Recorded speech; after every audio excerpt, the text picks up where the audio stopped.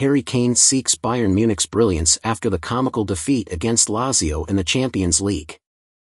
Harry Kane admitted Bayern Munich are going through a difficult period and urged his teammates to fight back after a 1-0 defeat to Lazio in the Champions League round of 16 on Wednesday night.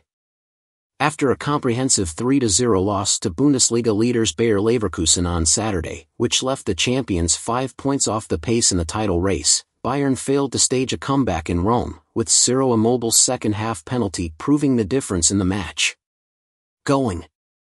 It was another toothless display from the Bavarians, as the visitors did not have a single shot on target, ultimately increasing the pressure on manager Thomas Tuchel. Kane told TNT Sports, "We are in a difficult period. We have to fight. We have to change things. We have big matches and big things to fight for. We are not out of the woods, and we will never give up. We just need to turn things around. One match or one spark can change things." Tuchel was less complimentary of his team's performance and called for major improvements. "In the first half, we had to take the lead. We had 3 clear chances. We have to do these things," Tuchel said, adding that the second half was characterized by uncertainty again. It was a bit slapstick. Bayern suffered a devastating blow due to the expulsion of Dayot Upamecano, who received a red card after colliding with Gustav Isaacson inside the penalty area. Immobile stepped up to score the resulting penalty. "We made a lot of individual mistakes and received a penalty kick and a red card for nothing at all," Tuchel said. He added, "With the performance, we did everything we could to lose this match that was entirely in our hands." Immobile's goal came days after he scored his 200th goal in the Italian league and allowed the raucous Lazio fans to dream of qualifying for the quarterfinals for the first time in the most important tournament in Europe in 24 years. "We prepared for this match so that we could give Bayern a game. Even if we had only had a 10% chance, the team would have given everything on the pitch," Immobile told Amazon Prime Video. "We wanted to give our fans a good night and I think we did that." Bayern Munich were in front for most of the opening period, which was short on clear-cut chances and only saw 1 shot on target. That effort was a weak header from Alessio Romagnoli for the hosts, who were lucky to go into the second half when Jamal Musiala fired just over the bar after a smooth passing move on the edge of the Lazio area.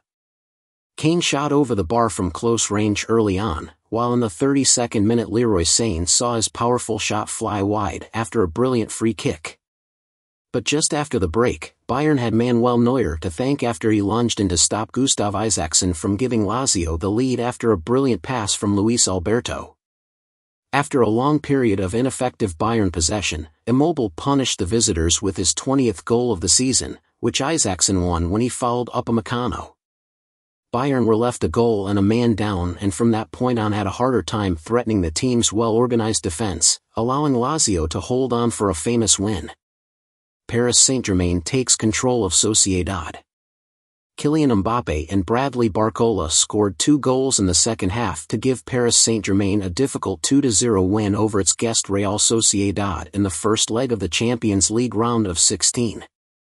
The Basque team, which arrived at the Parc des Princes unbeaten in this season's competition after topping Group D, was the better team until Mbappe fired a direct shot after colliding with a Marquinhos corner to give Paris Saint-Germain the lead in the 58th minute.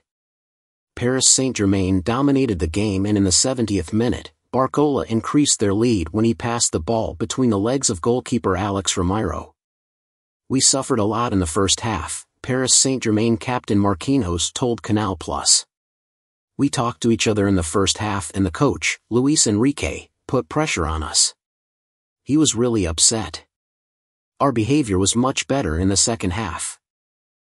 Luis Enrique, always tells us the truth, and that is very important for the team. He gave us some advice, and that worked well in the second half. The first part of our goal was achieved. It's important to win at home." Paris Saint-Germain were fortunate to go into the match scoreless at halftime as Real Sociedad captain Mikel Merino unleashed a thunderous shot that bounced off the crossbar just before halftime.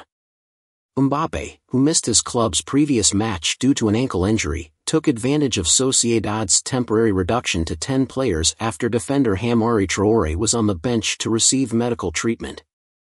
Barcola increased Paris Saint-Germain's lead in the 70th minute with a wonderful individual goal when he ran from the halfway line to score a wonderful goal. Paris Saint-Germain had more chances to score, but the visiting team held on and will have a difficult task to overcome a 2-goal deficit in the return match in Spain on March 5.